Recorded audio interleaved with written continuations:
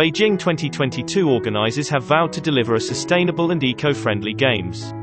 In line with this commitment, snowmaking has been adopted at some of the Beijing 2022 venues. Artificial snow was first used at the 1980 Lake Placid Olympic Winter Games.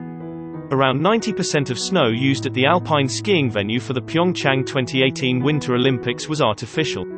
Chinese researchers have also devoted plenty of efforts to bringing about artificial snow that meets Olympic standards.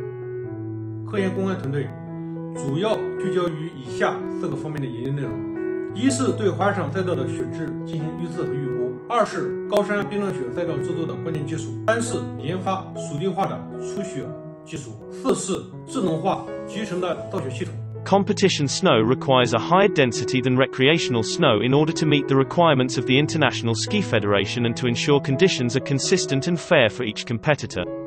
The former FIS freestyle coordinator Joseph Fitzgerald told Xinhua that snowmaking is a requirement by the FIS in order to hold ski competitions that can be separated in time. And experts say snowmaking is not an irreversible consumption of water resources. Instead, the snow melt water can be recycled into reservoirs.